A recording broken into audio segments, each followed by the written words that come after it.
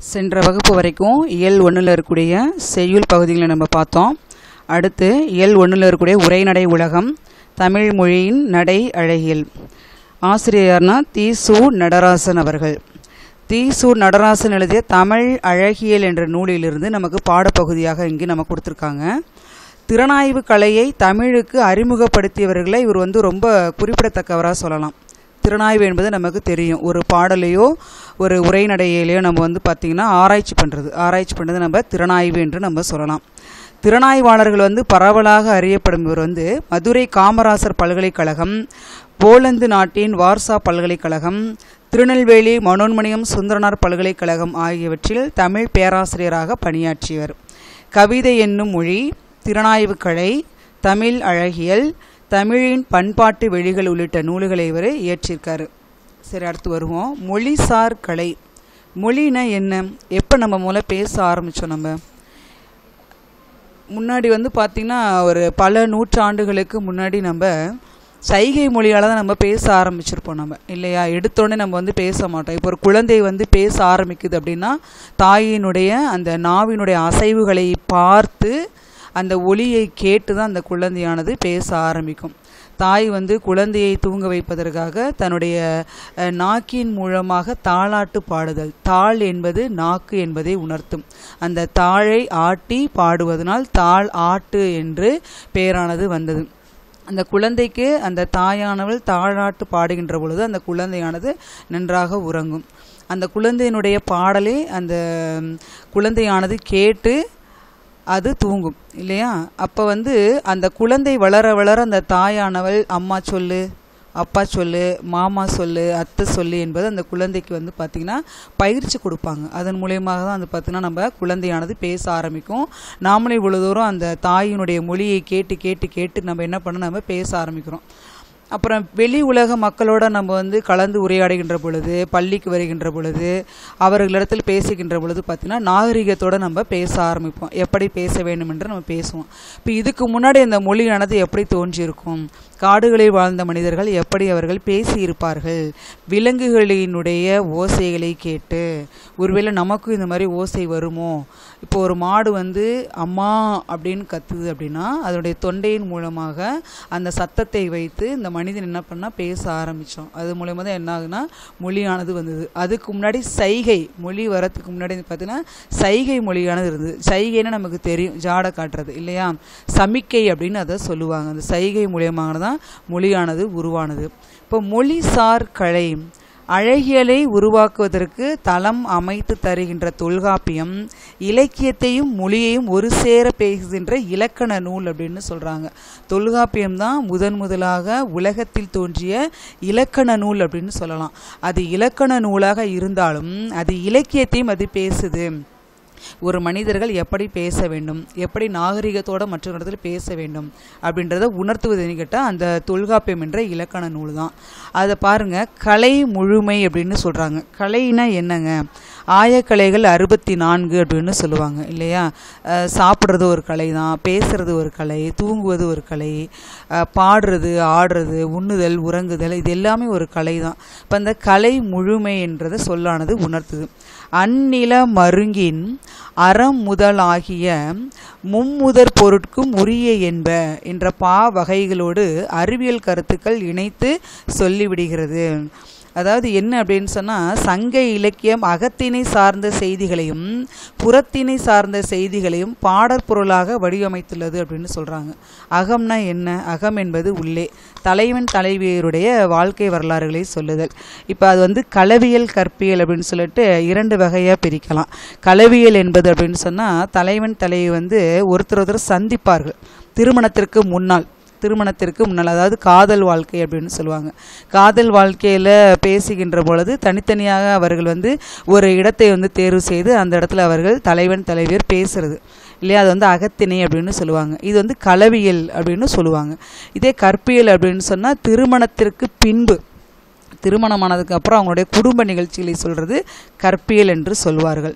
புறத்திணை அப்படின்னு சொன்னால் தலைவர்களுடைய அந்த நிகழ்ச்சிகளானது இடம்பெறாது. ஒரு அரசன் பாடான் திணைன்னு சொல்கிறோம் இல்லையா, அந்த அரசனுடைய ஆட்சி புகழ் சிறப்பு இது எல்லாத்தையும் நம்ம சொல்கிறது அதுதான் வந்து புறம் என்பது வெளியில் சொல்கிறது. அதுதான் வந்து பார்த்திங்கன்னா புறம் சார்ந்த திணைகள். இது எல்லாமே சொல்கிறது தான் பாடற்பொருள் அப்படின்னு சொல்லுவாங்க. இதில் அகன் ஐந்திணை என்ன அர்த்தம்? குறிஞ்சி, முல்லை, மருதம், நெய்தல், பாலை, இதுதான் அகன் ஐந்திணை. அகத்திணை 7ன்னு சொல்லுவாங்க. இதோடு சேர்த்து கைக்கிளை பெருந்திணை என்றதையும் நம்ம சொல்லுவாங்க. இப்போ குறிஞ்சி என்பது மலையும் மலை சார்ந்த இடத்தையும் நமக்கு உணர்த்தும். அப்போ அந்த இடத்துல வந்து மலைவாழ் மக்கள் அப்படின்னு சொல்லுவாங்க. அவங்களுடைய கடவுள் யார் அப்படின்னு கேட்டால் முருகன். நமக்கு தெரியும் இந்த பாடல்லாம் முருகன் வந்து அவங்க அப்பா அம்மாக்கிட்ட வந்து கோச்சிக்கிட்டு மலையில் போய் அவர் இருந்ததுனால மலைவாழ் மக்கள் குறிஞ்சியில் அவர் போய் தஞ்சம் அடைஞ்சிருக்காரு அப்படின்னு சொல்லுவாங்க. அதனால தான் அது பார்த்தீங்கன்னா பழனிமலை, திருப்பரங்குன்றம் இந்த மாதிரி மலைகள்லாம் நமக்கு வருது. அடுத்து குறிஞ்சிக்கு அப்புறம் வந்து பார்த்தீங்கன்னா முல்லை வந்து காடு சார்ந்த இடமும். முல்லையில் பார்த்தீங்கன்னு சொன்னால் திருமால், அவருடைய கடவுள் யாருன்னா திருமால். ஆடு மாடுகளை வந்து மேய்ப்பவர்கள், ஆணிரைகளை மேய்ப்பவர்கள், மேய்ச்சல் நிலத்தில் இருக்கிறவங்கள முல்லை நில மக்கள் அப்படின்னு சொல்லுவாங்க. அடுத்து பார்த்தீங்கன்னா மருதம் எடுத்துட்டிங்கன்னு சொன்னால் இந்திரன் வந்து பார்த்தீங்கன்னு சொன்னால் மழை கடவுள்.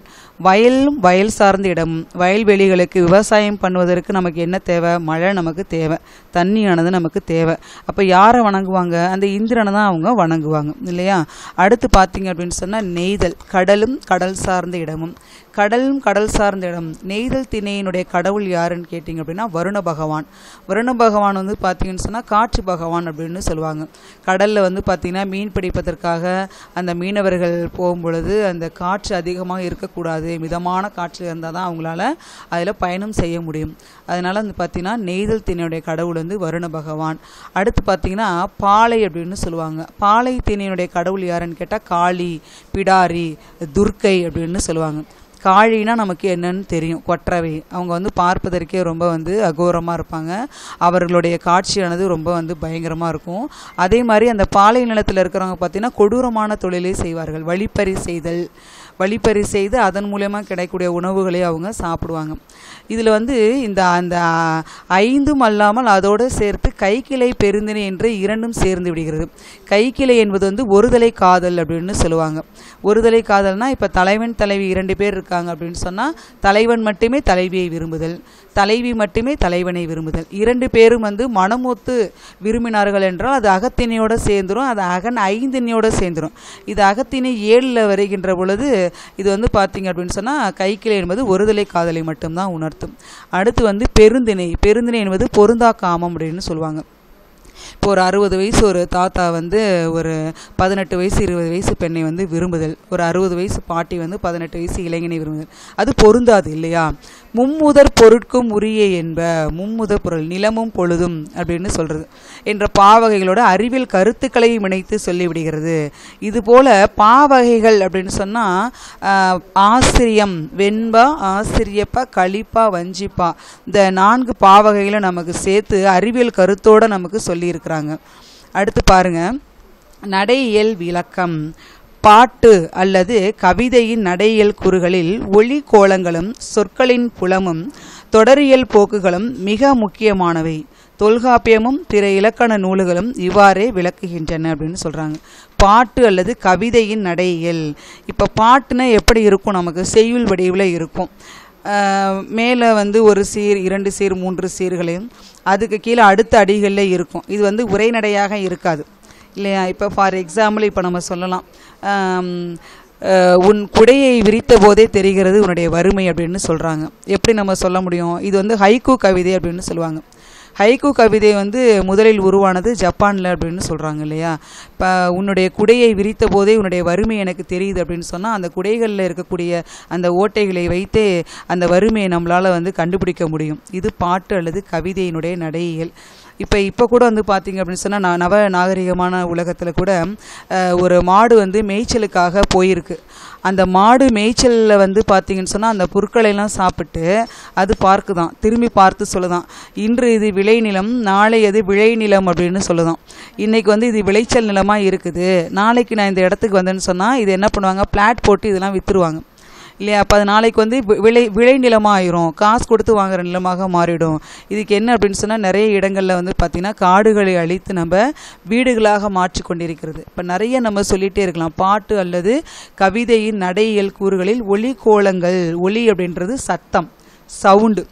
அந்த ஒலி கோலங்களுடைய சொற்கள் புலமும் தொடரியல் போக்குகளும் மிக முக்கியமானவை அப்படின்றத சொல்கிறாங்க. இப்போ பாரதியார் கூட எடுத்துக்கோங்க, பெண்களுக்காக அவர் நிறைய வந்து ஒரு குரல் கொடுத்துருக்கிறாரு இல்லையா? நிறைய அவர் வந்து குரல் கொடுத்துருக்கிறாரு. வீட்டுக்குள்ளே பெண்ணை பூட்டி வைப்போம் என்ற விந்தை மனிதர் தலை கவிழ்ந்தார் அப்படின்னு சொல்லியிருக்கிறாரு. பட்டங்கள் ஆள்வதும் சட்டங்கள் செய்வதும் பாரினில் பெண்கள் நடத்த வந்தோம், எட்டும் அறிவினில் ஆணுக்கு இங்கே பெண் இளைப்பிள்ளை கான் என்று கும்மிடி. ஆண்களுக்கு பெண்கள் இளைத்தவர்கள் அல்ல என்ற சொற்களை வந்து பாரதியார் வந்து தன்னுடைய கவிதை நடையில் வந்து அவர் சொல்லியிருக்கிறாரு. இப்போ அந்த இடத்துல வந்து ஒலி கோலங்களும் சொற்களின் புலமும் வந்து பார்த்திங்கன்னா தொடரியல் போக்குகளில் ரொம்ப நமக்கு வந்து முக்கியமாக அதில் இடம் பெற்றிருக்கு என்றே நம்ம சொல்லலாம். தொல்காப்பியமும் பிற இலக்கண நூல்களும் இதை தான் நமக்கு வந்து வலியுறுத்துது. அடுத்து அந்த ஒலி கோலங்கள் பாருங்க, எந்த மொழியும் முதலில் சைகையிலிருந்து தான் தொடங்குகின்றன. அதான் முன்னாடி சொன்னோம் இல்லையா, எந்த மொழியும் வந்து சைகையிலிருந்து தான் வந்து ஆரம்பிச்சுது. இப்போ நம்மளே பாருங்க, ஒரு வகுப்பறையில் உட்காந்துருக்கும் பொழுது நம்மளுடைய வகுப்பில் வந்து இப்போ ஆசிரியர் வந்து பாடம் நடத்திட்டு இருக்காங்க அப்படின்னு சொன்னால் தன்னுடைய நண்பன் கூப்பிடுகின்ற பொழுது அவன் சத்தமாக கூப்பிட மாட்டான், சைகை மூலயமா நம்ம காமிக்கின்ற பொழுது நம்மளுடைய கண் என்ன பண்ணோம், அவன் எந்த பக்கம் அவன் சைகை காமிக்கிறானோ அந்த பக்கம் நம்மளுடைய கண்களானது நமக்கு செல்லும். அப்போ அந்த சைகை மூலயமா தான் நம்ம என்ன பண்ணுறோம், அவன் பேசுகிறத அவன் பார்க்குறோம் இல்லையா? அதுக்கு வந்து குழு அப்படின்னு சொல்லுவாங்க. குழு வேர்டு அப்படின்றத மாதிரி நம்ம யூஸ் பண்ணிக்கிறோம். ஓசையும் பொருளும் இணைந்து கலை வடிவம் கொள்கின்றன, ஓசையும் பொருளும் இணைந்து கலை வடிவம் கொள்கின்றன, இதுதான் ஒலி பின்னல் அப்படின்றாங்க. ஓசை என்பது என்ன, நம்ம பேசுகிறது தான் ஓசை.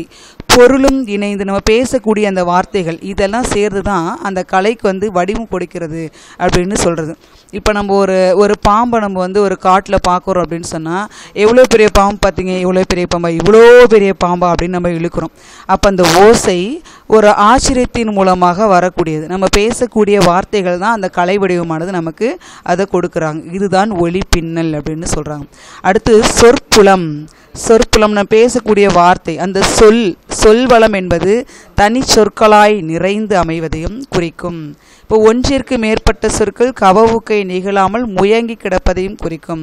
ஒன்றிற்கு மேற்பட்ட சொற்கள் இப்போ பாருங்க, ஃபார் எக்ஸாம்பிள் ஒரு மொழி பன்மொழி அப்படின்னு சொல்லுவாங்க. ஒரு பொருள் பன்மொழி, ஒரு பொருள் தான், ஆனால் அது பல மொழிகளை உணர்த்தும் அப்படின்னு சொல்லுவாங்க. நடு மையம் என்ற சொல்லை எடுத்துக்கோங்களேன். நடு என்ற சொல்லும் மையம் என்ற சொல்லும் ஒரே ஒரு வார்த்தையை தான் நமக்கு உணர்த்தும். நடு என்ற சொல்லும் மையம் என்ற சொல்லும் ஒரே ஒரு வார்த்தை தான். இதுவும் எடுத்துக்கோங்க. குழந்தையின் கண்கள் குழி தாழ்ந்து காணப்படுகிறது. குழந்தையின் கண்கள், குழி என்பதும் நம்ம தாழ்வான வார்த்தை தான், தாழ்ந்து என்பதும் கீழே பள்ளமானதான் உணர்த்தும். அப்போ குழந்தையின் கண்கள் குழி தாழ்ந்து காணப்படுகிறது. இது வந்து பார்த்திங்க அப்படின்னு சொன்னால் ஒரு பொருட் பழமொழி அப்படின்றதே நம்ம சொல்லலாம். வல் விரைந்து, வல் விரைந்து, வல்னாலும் வேகமாக என்ற சொற்களை உணர்த்தும், விரைந்து என்றாலும் அது வேகமான சொற்களை தான் உணர்த்தும். அதனால் வல் விரைந்து என்பது ஒரு பொருள், ஆனால் அது வந்து பல மொழியை உணர்த்தும். அப்போ சொற்கள் என்பது நம்ம பேசக்கூடிய வார்த்தைகளில் இருக்கிறது. தமிழில் சில தொகை மொழிகள் எப்படிலாம் கொடுத்துருக்காங்க பாருங்கள். விடியல் என்ற ஒரு வார்த்தையை வைகுறி விடியல், கன்னி விடியல் அப்படின்றதையும் சொல்கிறாங்க. இப்போ நம்ம சொல்கிறோம் நடுஜாமம் அப்படின்னு சொல்கிறோம் இல்லையா, நடுராத்திரி அப்படின்னு சொல்கிறோம். இப்போ அதிலேருந்து பார்த்திங்கன்னா கீழே நமக்கு ஒரு 3:30 மணி 4 மணி ஆயிடுச்சின்னு சொன்னால் அதை வைகுறி விடியல் அப்படின்னு நம்ம சொல்கிறோம். சூரியன் உதிக்கிறதுக்கு முன்னாடி 4 மணியை வந்து அதிகாலை 4 மணிகளை நம்ம வைகுறி விடியல் என்ற வார்த்தையில் நம்ம பயன்படுத்தலாம். கன்னி விடியல் அப்படியே அந்த ஒரு 5 மணி 5:30 மணிக்கெலாம் வந்துச்சுன்னு சொன்னால் அதை கன்னி விடியல் அப்படின்னு நம்ம சொல்கிறோம். இதை நம்ம வந்து பார்த்திங்கன்னா நம்ம பேச்சு வழக்கிலையோ இதில் நடைமுறையில் நம்ம வந்து பயன்படுத்துறது இல்லை. விடிஞ்சிருச்சு அப்படின்னு தான் நம்ம சொல்கிறோம். விடிஞ்சிருச்சு, பொழுது சாஞ்சிருச்சு அப்படின்னு சொல்லிட்டு கிராமத்தில் இருக்க மக்கள்லாம் அந்த வார்த்தைகளை வந்து அதிகமாக நம்ம பயன்படுத்துவாங்க. நம்மளை பொறுத்த வரைக்கும் 6 மணி 6:30 தான் நம்ம விடிஞ்சிருச்சு அப்படின்னு சொல்கிறோம். ஆனால் விடியல் என்பது நமக்கு வந்து பார்த்திங்கன்னா 2 மணிலேருந்தே நமக்கு ஆரம்பிச்சிடும். 2 மணிக்கு முன்னாடி தான் நம்ம நடுராத்திரி யாமம் என்ற சொற்களை நம்ம பயன்படுத்துகிறோம். கிராமங்கள்லாம் பாருங்கள், அதிகாலையில் அவங்க 3-3:30க்கெலாம் எழுந்திருச்சு வயல்வெளிக்கு போயிடுவாங்க. அதிகாலையில் எழுந்திருச்சு வயல்வெளிக்கு போகின்ற பொழுது அவங்க வந்து பார்த்திங்கன்னா அந்த பாத்தி கட்டி அந்த வயல்வெளிகளில் தண்ணியெலாம் அவங்க அந்த மோட்டர்லாம் எடுத்து விடுவாங்க. இன்னும் அந்த காலங்களில் எத்தனையோ நூற்றாண்டுகளுக்கு முன்னாடிலாம் பார்த்திங்கன்னு சொன்னால் ஏரி இருக்கும், அந்த ஏரி மூலியமாக நீர் எரித்து அவங்க ஊற்றுவாங்க. இல்லையா? ஆனால் இப்போ தான் பார்த்தீங்கன்னா மோட்டர்லாம் போட்டு அதிகாலையில் போய் அந்த வயல்வெளிகளில் அவங்க தண்ணி எடுப்பாங்க. ஏன் அதிகாலையிலேயே அவங்க போயிடுறாங்க அப்படின்னு சொன்னால், வெயில் வந்துச்சுன்னா அவங்களால வேலை அதிகமாக பார்க்க முடியாது. அதனால் அதிகாலையிலேயே போய் அந்த வயல்வெளிகளில் இறங்கி அந்த வேலைகளை செய்து ஒரு 10 மணிக்குள்ளார வெயில் வரத்துக்குள்ளார அந்த வேலைகளை அங்கே முடிச்சிருவாங்க. அப்போ அந்த காலத்தில் வந்து பார்த்திங்கன்னா வைகுறி விடியல், கன்னி விடியல் என்ற வார்த்தைகளை அவர்கள் பயன்படுத்தி இருக்கிறார்கள் அப்படின்றத இந்த நூல் மூலமாக நம்ம தெரிஞ்சுக்கலாம். அடுத்து புல்லென் மாலை நல்லென் யாமம் அப்படின்னு சொன்னால், அதனால் புல்லன் மாலை நேரத்தில் அந்த 6 மணிலாம் இல்லையா, 5 மணிலேருந்து நமக்கு வந்து பார்த்திங்கன்னு சொன்னால் அந்த மாலை நேரமானது ஆரம்பிச்சிடும். 5 மணிலேருந்து 7 மணி வரைக்கும் நமக்கு சொல்லுவாங்க. அதை மாலை, புல்லன் மாலை. இந்த குளிர்காலத்துலலாம் பாருங்கள், நமக்கு 5 மணி 5:30க்கெலாம் வந்து சிலுன்ட்டு நமக்கு ஒரு சிலிர்ந்த காத்தானது நமக்கு இருக்கும். அதை புல்லன் மாலை என்று சொல்லுவார்கள். நல்லன் யாமம்ன்றது நடுராத்திரி. இப்போ சொல்லுவோம், நம்ம வீட்டில் இருக்கின்ற பொழுது நம்ம சொல்லுவோம் 2 மணிக்கு கூட எந்திரிச்சா கூட நடுராத்திரியில் நான் பார்த்தேன் அப்படின்றத சொல்லுவாங்க, ஏதாவது ஒரு நிகழ்ச்சியை பார்க்கின்ற பொழுது. இப்போ நல்லன் யாமம். காமர் வனப்புன்னா அழகு என்ற சொல்லை உணர்த்தும். வனப்பு என்பது அழகு என்ற சொல்லை உணர்த்தும். காமர் வனப்பு, காண்டகு வனப்பு, கவினுர வனப்பு அப்படின்னு சொல்லுவாங்க. இப்போ தன்னுடைய பெண் குழந்தைகளுக்கோ இல்லை ஆண்மகனுக்கோ ஒரு தாயானவள், ஒரு தந்தையானவர் அந்த குழந்தையை அழகுபடுத்தி பார்க்கின்ற பொழுது கவினுர வனப்பு என்ற வார்த்தைகளை அவர்கள் பயன்படுத்துவார்கள். இப்போ வனப்பு என்பது அழகு என்ற சொல்லை இதில் உணர்த்தும். அப்புறம் நீர் பாருங்கள், தீ நீர், நெடுநீர், நன்னீர், சின்னீர், பனி நீர் அப்படின்னு சொல்லுவாங்க. தீ நீர் அப்படின்னா தீ என்பது நமக்கு சுடுதல் என்ற சொல்லை உணர்த்தும். இப்போ சுடுதண்ணி அப்படின்றத சொல்கிறோம் இல்லையா? அப்போ தீ நீர். நெடுநீர், தண்ணி நெடுவில் ஓடுறது, ஆற்று நீரையோ இதெல்லாம் வந்து நம்ம நீட்டமாக போகிறதுனால கடல் நீரை கூட நம்ம சொல்லலாம், அதை நெடுநீர் அப்படின்னு சொல்லுவாங்க. நன்னீர், நன்மையான நீர். சின்னீர், குளம் குட்டை இதெல்லாம் சொல்கிறது சின்னீர். பனி நீர் நமக்கு தெரியும் இல்லையா? குளிர்காலங்களில் சின்ன சின்ன செடிகள் புல்லில் கூட உங்களுக்கு பார்த்தீங்கன்னா தெரியும், அந்த நுனியில் வந்து குட்டி குட்டியாக ஒரு சின்ன சின்ன துளிகளானது இருக்கும். அதை வந்து பனி நீர் அப்படின்னு சொல்லுவாங்க. ஒலி வெள் அருவி தான் அது. ஒலி வெள்ளருவி. ஒலி என்பது சத்தத்தை உணர்த்தும் இல்லையா? இப்போ ஒரு பாறைகள்லேருந்து தண்ணி அப்படியே தண்ணி ஃபோர்ஸாக கீழே அடிக்கின்ற பொழுது நமக்கு சத்தமானது வந்துக்கிட்டே இருக்கும். அதை ஒலி வெள்ளருவி அப்படின்னு சொல்லுவாங்க. பறை குரல், பாறையிலிருந்து வருகின்றதை பறை குரல். இன்னொன்று வந்து பார்த்திங்கன்னு சொன்னால் தப்படிக்கிறது. கழுத்தில் வந்து பார்த்திங்கன்னு சொன்னால் நம்ம ஒரு மூலத்தை வந்து நம்ம கட்டிட்டு நம்ம அடிக்கிறோம் இல்லையா, பறை, அதை வந்து பறை குரல் என்றும் அவர்கள் சொல்லுவார்கள். இந்த மாதிரியான ஒரு வார்த்தைகளை வந்து பார்த்திங்க அப்படின்னு சொன்னால் தீசு நடராசன் அவர்கள் நமக்கு வந்து அந்த இலக்கியத்தின் மூலமாக அழகாக வந்து திறனாய்வு செய்து நமக்கு கொடுத்துருக்கிறாரு. இதில் பாருங்கள், தொடரியல் போக்குகள், உரைநடை வழக்கு, பேச்சு வழக்கு உள்ளிட்ட இயல்பு வழக்கில் தொடரமைப்பு என்பது எழுவாய் கூட்டல் செய்படு பொருள் அல்லது பயனிலை என்று வருவதே மரபு. இப்போ உரைநடை வழக்கு, இப்போ உரைநடையாக பேசுகிறதுக்கும் பேச்சு வழக்காக பேசுகிறதுக்கும் நிறைய நமக்கு வந்து பார்த்திங்கன்னா வேறுபாடுகள் இருக்குது. இன்று காலை உணவு உண்டீர்களா அப்படின்னு நம்ம சொல்கிறோம். இப்போ இது வந்து உரைநடையாக பேசுகிறது. இப்போ இன்றைக்கி காலையில் என்ன சாப்பிட்ட அப்படின்னு நம்ம சொல்கிறது. இப்போ இதுக்கும் பார்த்திங்கன்னா நிறைய நமக்கு வந்து வேறுபாடுகள் இருக்கிறது. இப்போ இந்த வழக்கில் வந்து பார்த்திங்கன்னா தொடரமைப்பு என்பது ஒரு எழுவாய் என்பது ஒரு பெயரை உணர்த்தும், ஒரு பர்சன், ஒரு ஆள், இதை உணர்த்தும், அது எழுவாய். செயல்படு பொருள் அவர்கள் செய்கின்ற வேலையை உணர்த்தும், செய்கின்ற காரியத்தை உணர்த்தும். அல்லது பயனிலை, நம்ம அதை அனுபவிக்கிறது, இதுதான் இப்படி தான் வர்றதான் மரபு இல்லையா? இப்போ எழுவாய், இப்போ ஃபார் எக்ஸாம்பிள் கபிலன் மாம்பழம் திஞ்சான். இப்போ கபிலன் என்பது எழுவாயை உணர்த்தும், மாம்பழம் என்பது செயல்படு பொருளை உணர்த்தும், பயனிலை என்பது நம்ம சாப்பிட்றது உணர்த்தும். அப்போ எழுவாய், செயல்படு பொருள், பயனிலை இப்படி வருவதான் மரபு. இதில் பாருங்கள், இடுக ஒன்றோ சுடுக ஒன்றோ படுவழி படுக இப்புகழ் வெய்யோன் தலையே ஆங்கு செய்பவெல்லாம் செய்தனன் ஆதலின் என கூறிவிட்டு போடா போ, புதைத்தால் புதை, சுட்டால் சுடு என்று அழுத்து கொள்கிறது. எது அழுத்து கொள்கிறது? ஒரு எளிமையான தொடரியல் பாருங்கள். என்ன அப்படின்னு சொன்னால், முத்தாய்ப்பாய் முடியும் பாடலின் இறுதியில்தான் இந்த தொடரியல் பிறழ்வு நிலை பெரிதும் காணப்படுகிறது. இந்த இறுதி அடியில் பாருங்கள், இடுக வென்றோ சுடுக வென்றோ படுவழி படுக இப்புகழ் வெய்யோன் தலையே ஆங்கு செய்பவெல்லாம் செய்தனன் ஆதலின் என கூறிவிட்டு போடா போ, புதைத்தால் புதை, சுட்டால் சுடு என்று அழுத்து கொள்கிறது. இப்போ நான் இறந்து போயிட்டேன், என்னை வந்து புதைச்சாலும் சரி என்னை சுட்டாலும் சரி, நான் அதை எந்திரிச்சின்னு பார்க்கவா போகிறேன், என்னை புதைத்தால் புதைங்க, சுட்டால் சுடுங்க என்று அழுத்து கொள்கிறது அப்படின்னு சொல்கிறாங்க. இப்போ இதில் வந்து பார்த்திங்கன்னா தொடரியல் போக்கானது நமக்கு ஒரு உரைநடையாக நமக்கு வந்து கொண்டிருக்கிறது.